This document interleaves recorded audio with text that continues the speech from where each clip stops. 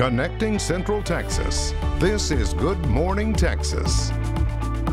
I'm Lindsay Littman. Here are your top stories for today. The next step for the hashtag #IamVanessaGuillen bill set to be taken today. Attorney Natalie Quam is expected to introduce the bill today at noon in Washington, D.C. The bill was proposed back on July 30th.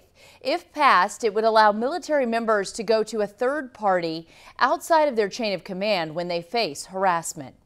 Free COVID-19 testing is happening this month in McLennan County. Today and Thursday, testing will be available at Tolliver Chapel Missionary Baptist Church. We have the address there on your screen.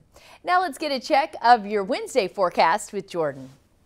A few showers are still possible this afternoon and better rain chances tomorrow as an upper level disturbance moves in, but temperatures will start to fall into the middle 80s, so not cooling down a whole lot, but look what happens by the weekend. Humidity goes away, so overnight temperatures fall back into the low 60s. So a nice taste of fall just in time for the first day of fall on Tuesday of next week before it gets back close to 90 degrees.